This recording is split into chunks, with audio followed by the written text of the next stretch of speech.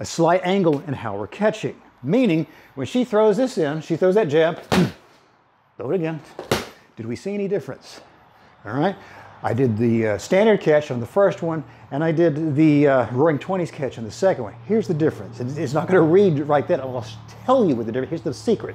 As this punch is coming in, standard catch, I went out to it. You're throwing that jab, there I am. Mark's going to it, out to it.